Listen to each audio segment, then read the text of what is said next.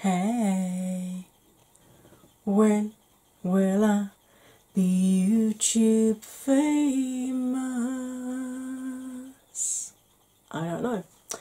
Probably never. What I do know is that this is 4F Beauty, and if I've done my editing right, you should be watching me in black and white right now. Dum, dum, this is one of my Zodiac films. Capricorn, Aquarius, Pisces, Aries, Taurus, Gemini, Cancer, Leo, Virgo, Libra, Scorpio, and Sagittarius. Today's film is about the gemstone of the Zodiac, and we are talking Pisces. So, if you want to find out what this looks like in glorious Technicolor, unless I forgot to put it in black and white, in which case, welcome to glorious Technicolor. And you want to find out a little bit more about the gemstone for Pisces and more about the gemstone itself, then, my friends, you have the best seat in the house. As I've said for some time and oft here echoed elsewhere. But how many of them have got a sloth on their straw with them?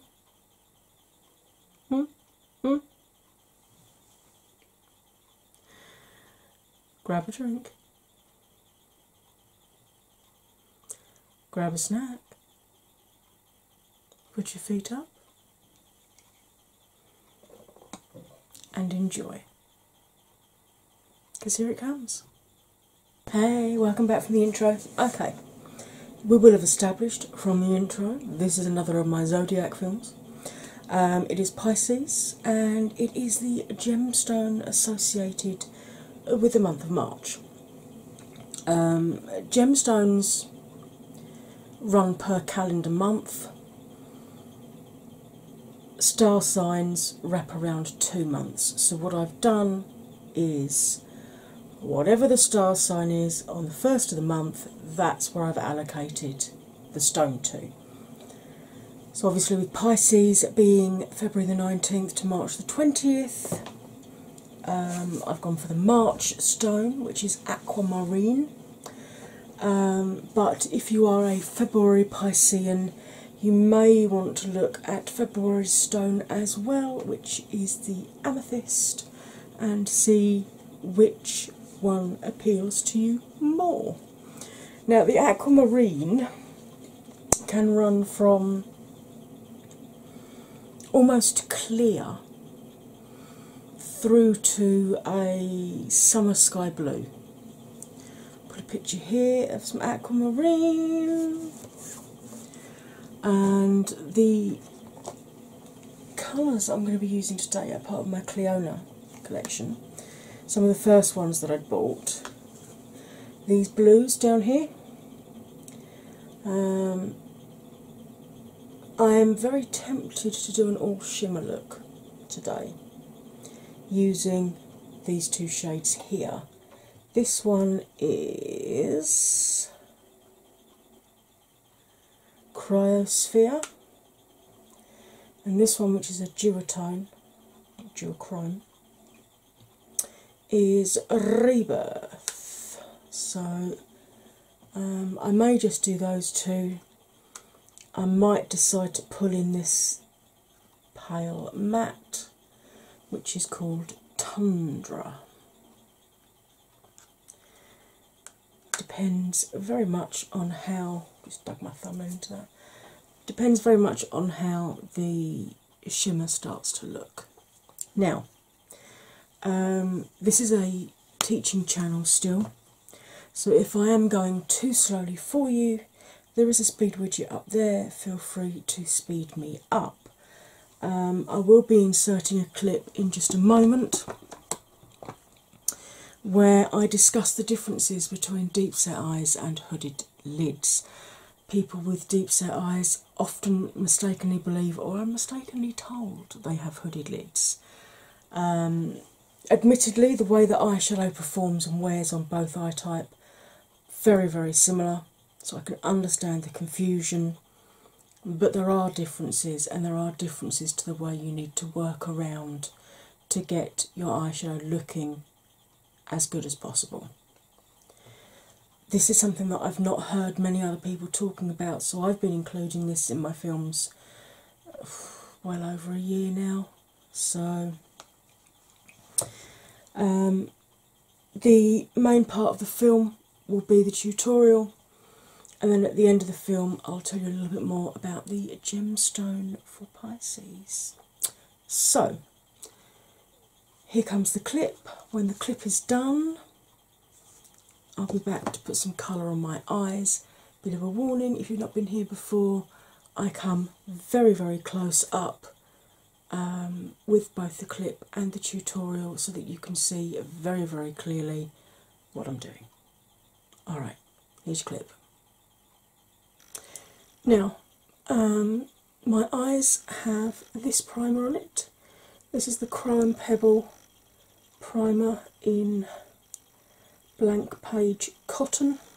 I do have a discount code for this. It is not affiliated, I don't earn money from it, but if you use my code you save, I think it's 15%, and I earn pebbles that I can offset against future purchases from them. The reason I love the Crow & Pebble primer is because it goes on like a cream, but it has a powdery finish. So unlike when you use a concealer or like a MAC paint pot, for example, you have the trade-off between, do I set it so I can blend easily, or do I leave it tacky so that I get the full impact of colour? You don't have that trade-off with this. You can blend on it instantly and you don't lose any of the colour. Now she does 6 different shades of this at the moment. White is the lightest, the deepest 2 are a chocolate brown and a black, then there are 3 different skin tone shades as well, so you should be able to find one that will work for you. I apply this with a flat brush, just a very light layer, and then I buff it over with a fluffy blending brush to take any excess off and to make sure I've got a nice even layer across the eye. Now, I've got deep set eyes, so I get the same issues that people with hooded lids get. I get transference of colour onto the upper lid. If I'm cutting my crease, I have to cut onto the upper lid, not just through the socket. And if I'm using glitter, even with glitter glue, I get a bare patch in the middle. Because people with hooded lids get the same symptoms as people with deep set eyes, I see a lot of people with deep set eyes thinking they have hooded lids when they don't. So they follow the guidelines for hooded lids and wonder why their eyes still don't look right. So I'm going to explain very easily for you how to tell the difference and what the 2 workarounds are. With my brows relaxed and looking straight forward, you can see all of my mobile lid from inner to outer corner. You can't see a lot of it, but you can see it. So I haven't got hooded lids. It's only if this upper lid comes down and completely covers part or all of the mobile lid that you have a full or a half hooded lid, or what's known as a mono or an Asian eye. I'm going to demonstrate on this eye deep set eyes because this is the eye that I'm blind in, so I'll stay on screen and in focus. If I cover the visible mobile lid and close my eye, you can see I've got as much, if not more, lid that tucks back away out of sight. And if I do the same on the top lid, the static lid, you can see I've got about the same amount lid again that tucks back away out of sight when the eye's open. And it's those 2 bits of lid rubbing together that give me the same issues that hooded lids get. So, what are the workarounds? If you have hooded lids, get a brush, something like this, or a pencil brush, sketch out on your static lid where you want your new crease to fall. Now, obviously, that's going to reduce the space between the crease and the brow, so just use smaller blending brushes, or if necessary, take the colour right up to the brow instead of leaving a gap. If you have deep set eyes like myself, all we need to do when we're putting the colour through the crease, which 9 times out of 10 will be the deepest colour that we're using, just sit back, relax your brows and make sure you brought it up high enough that you can see it when your eyes are open. So, two very different workarounds for two very different types of lids, but that have very similar issues. Hey, I am back. Okay. So I'm going to start off by going into the duochrome, which is Rebirth, which looks like this. So it's got a blue with a almost like a champagne shift to it. I would love to try some of the Cleona stained glass collection, but yeah, that's way out of my price range, unfortunately. There's a fair amount of kick up on this, but then I am using it as a matte rather than a shimmer. Yes, I know I've chipped my acrylic because I hadn't done it thick enough at the cuticle. But seeing as how it's only my first time ever of doing my own nails, it's fine. I shall redo them this afternoon probably. This is the Boozy Shop Tapered Blending Brush. Always hold your brush right at the end to put as little pressure on as possible. And we do the Viennese waltz of blending. So we do natural turns towards the nose, a fleckle when we get there, and then reverse turns to come back out again. The reason we do that is because I'm 46 years old, I've lost over 14 stone, which is over 200 pounds, so the skin on my eyelids moves. But I know 20-year-olds who have always been slim that have flexible eyelids as well, and this is a way of ensuring that you've got the pigment blended out with as few gaps or tiger striping as possible without overstretching the lid. So I always start on the outside edge, because if you do end up putting down too much pigment, it's far easier to blend it out over here than it is when you get to here, because your nose tends to get in the way. Now, I know a lot of people don't like doing an all shimmer look, but shimmers do actually react differently depending on the brush you use. I mean, I'm actually using, rather than a, like a packing brush like you would normally use with a shimmer, I'm using a blending brush, and you can see it is actually blending the pigment out as you would expect a matte to perform. A little bit of fallout on the lid, but I'm not overly concerned by that.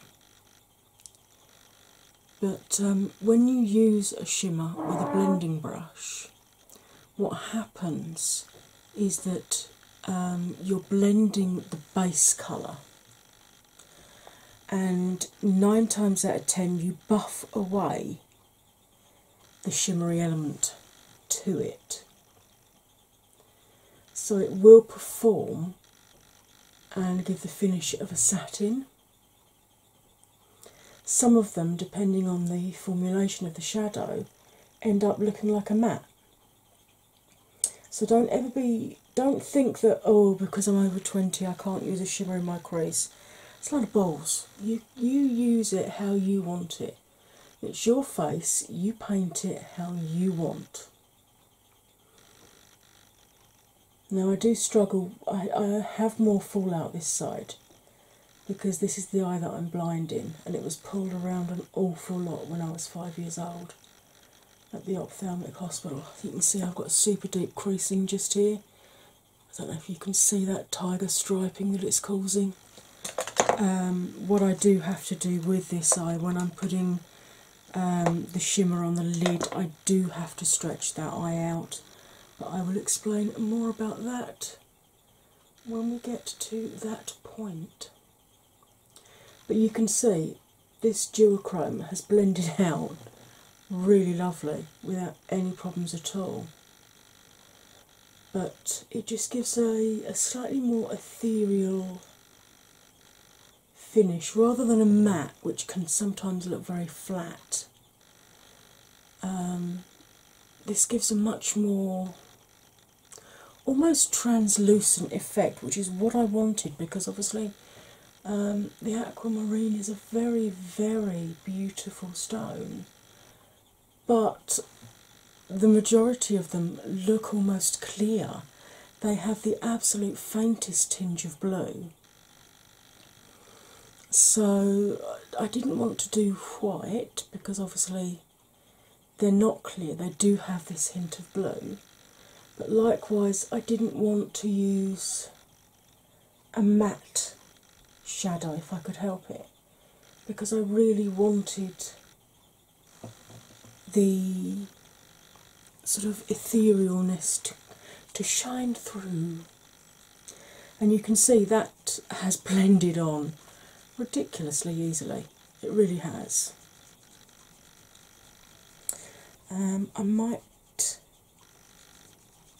I'm going to put the lighter shade across my lid now, and depending on how it looks, I've got a deeper shimmer here called Necromancer, which I may use in the outer edge just to give some definition to the eye. Depends how it looks once I've finished putting the other shadow on. Right, this is a Morphe M321 brush, and once I've got the pigment on the brush, I will be wetting it. I think I've managed to ungum the sprayer on this now. So I'm going to pick up,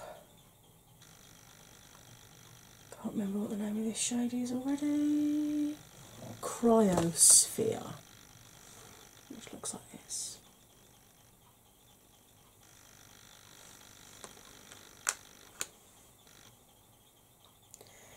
I'm going to pack that onto the brush, and then wet the brush. Yay! Now, you need to dry this ferrule off. Easiest way to do that is tuck it in your knuckles and spin, because the last thing you want is moisture coming down here and loosening your bristles, because then you won't have a brush, you'll have a stick. Right, never put a wet brush into a pressed pigment because you will kill the pigment. I'm just going to apply this across the whole of the lid,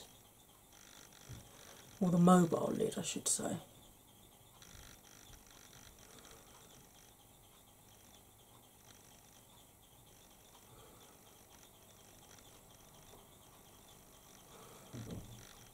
It's looking really pretty. And again, this is not your typical packing brush, because I wanted to give just a slightly different texture to this shadow. I'm just going to blend those two together. Like that. I'm just going to dry the brush off and go back in again for the other eye. Now, as I was saying, I do have to treat this eye differently, because the problem that I have with this one is that if I don't stretch the lid out, I end up with pigment packing loosely into the crease, and then throughout the day as it dries up it falls into my eye and down my face. So put my finger literally right next to where the creasing is and gently stretch that out, but only as far as I need to stretch the creasing itself. And then I'm going to apply the pigment,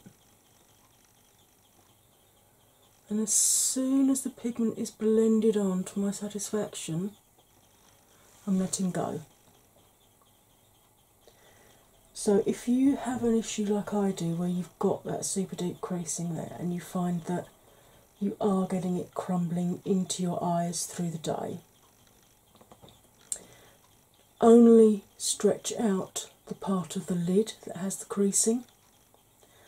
Only stretch it out as far as you need to flatten the crease, i.e., don't pull it out to your ear roll if you don't need to. And as soon as you're done, let go.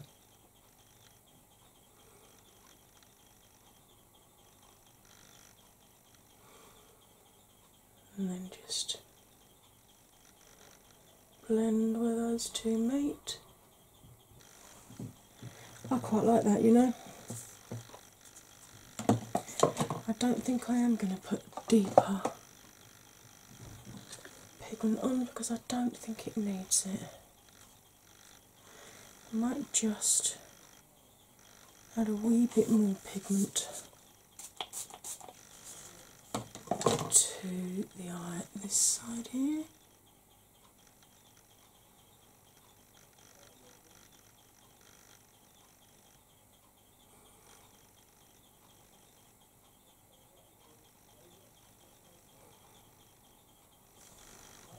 There. So you can see you can get a really lovely look just with two colours. I mean, I did a one and done in one of my previous films. So you don't need to use a million colours to get a nice look. Right, I am now going to pause you, my darlings, while I pop some foundation and other base products on, and I will be back to finish this eye look off. Now, I'm going to have to wait for the next time I press record to talk to you, but for you, my darlings, it's going to be absolutely instant. So I'll see you, well, now. And I am back. As you can see, I have blue brows. I used the soap brow trick, and then using that little brush, use the shade Bookworm, and literally just combed it up through my hair. I did used to use pomades, but Revolution seemed to have stopped stocking the coloured brow pomades. Plus I was having the issue that they do actually dye your skin. So I'd use the purple, for example, and then I'd have like pink tinged brows for the next 3 days, which was fine unless I was trying to do a yellow look or a blue look, and then pink brows didn't necessarily work. I've got the Revolution brow mini soap brow kit thing. You don't need to get that. The only reason I got it is because I find the little mini toothbrush shaped brush really helpful for brushing my brows up, but you can just get a bar of soap and use the spoolie. I don't, just throwing that straight on the floor. Isn't that clever of me? Yay. Thank goodness I've got another one over here that's clean I can use. I don't wet the soap, I use it dry, which I actually prefer because then it leaves the brows just a little bit sticky. So when you apply the powder, that sets the brow into place and also grips the powder so that the colour lasts all day. And this way you're guaranteed of having a colour that will match your look. Okay, this is the flat topped brush from the Tarte Graveyard Girl palette.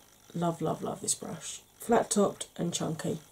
But you can use a smudger brush or a blending brush or anything really. And I'm going to go into this shade, and I'm just going to very lightly buff that along the lower lash line. I don't tend to put anything in my waterline as a rule. I've always had very, very watery eyes. Add to that fibro, add to that hay fever, and yeah, putting anything in the waterline just doesn't work. But by going underneath the eye like this, you can still finish your eye look off. Please excuse my throat growling, it has eaten. And for goodness sake, it's 7:30 in the morning.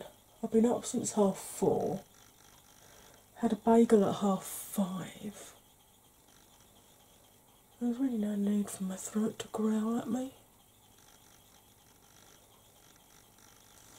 Right. Love this. Love, love, love, love, love this. And then I'm going to grab. So glad that ABH have started selling this Nicole Guerrero Glow Kit again, because I don't mind using it on camera. And I'm going to go into Forever Lit, which is the white here.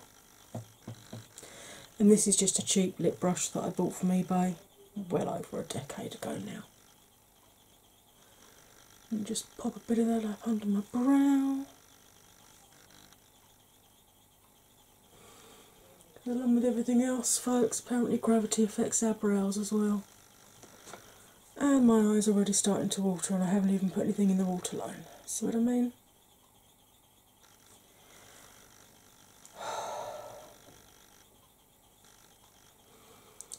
And then inner corner.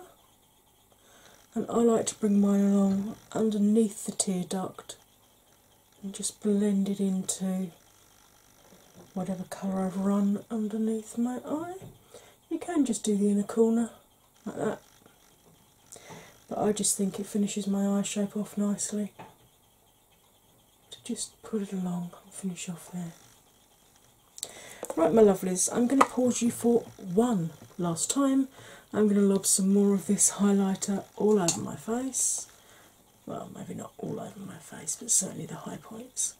Put some mascara on, put some lippy on, do something with my hair, and I'll be back with the finished look and a little bit more information on the gemstone itself. So please don't go anywhere. I am back.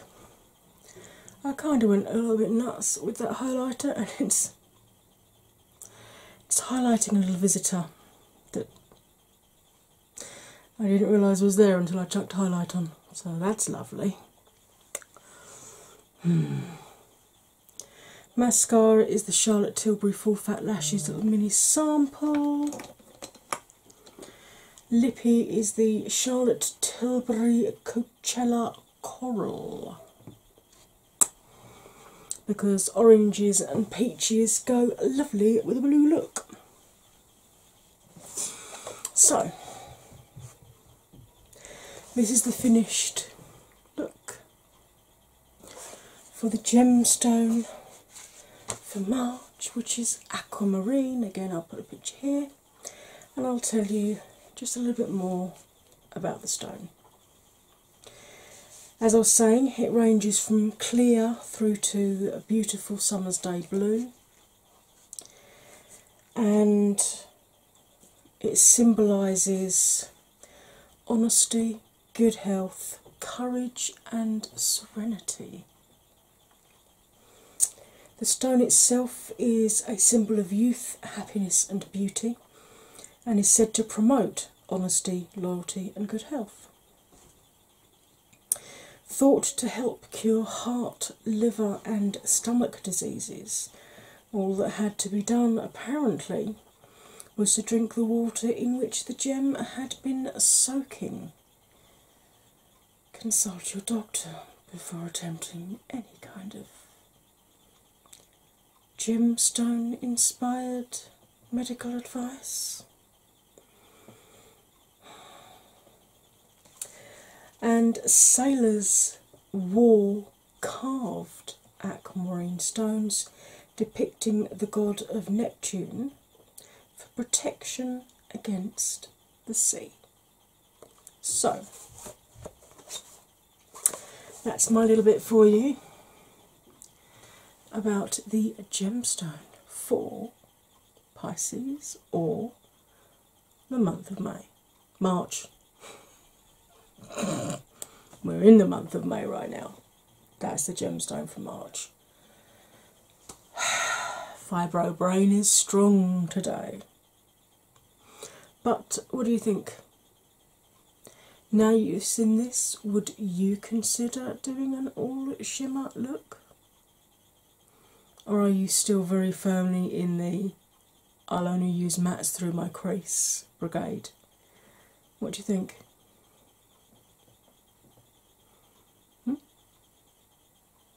Right. If you're one of my 4F babies, please double check you are still subscribed. YouTube are unsubscribing you, but rather craftily they're leaving me in your feed, so it's not obvious that you've been unsubbed. So please double check that, and double check if you had notifications on that they are still valid. Once you've done that, please give this a like, and in the description box, no, in the comments box below. Oh, brain, where are you? In the comments box below, let me know whether you have any aquamarine jewellery, whether you knew the links to the sailors of past times, and especially if you're a Pisces, are you a February Pisces or a March Pisces? And are you more drawn to the February stone or the March stone?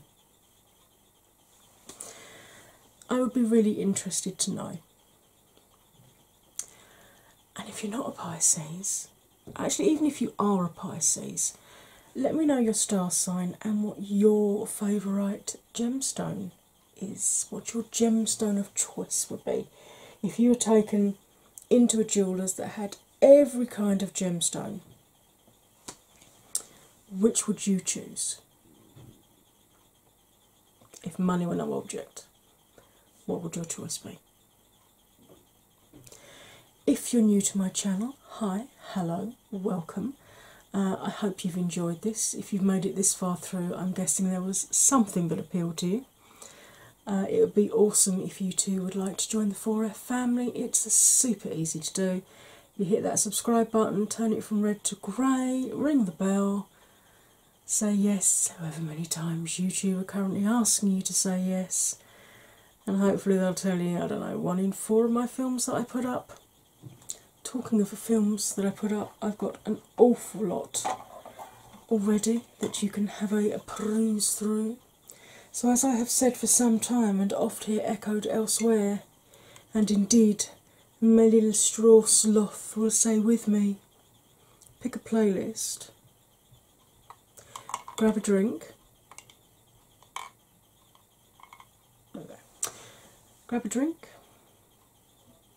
grab a snack, put your feet up and indulge. Just maybe not the relaxing one, because you may end up going to sleep. Right, my lovelies, all that remains for me to say, as ever, is you'll stay fabulous, and I will see you next time. Bye for now.